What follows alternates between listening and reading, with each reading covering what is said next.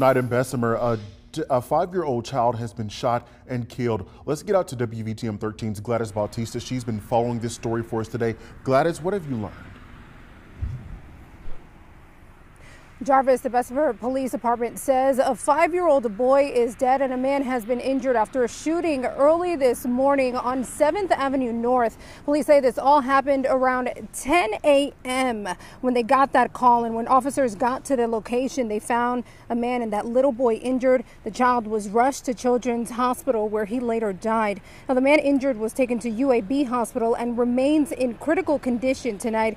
Police haven't offered many other details as they are still investigating, but say that they're working tirelessly to figure out who is responsible.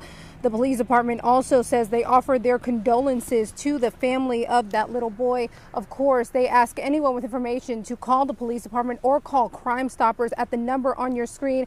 And Jarvis, I just have to say, just 2 days ago, I was on the scene in Birmingham in the Southeast Lake neighborhood where a 12-year-old boy was injured by gunfire. And of course, tonight here also in Jefferson County in Bessemer, a 5-year-old boy is dead. This is just heartbreaking, and our thoughts are definitely with that young boy's family tonight. For now, we're live in Bessemer. Gladys Bautista, WVTM 13.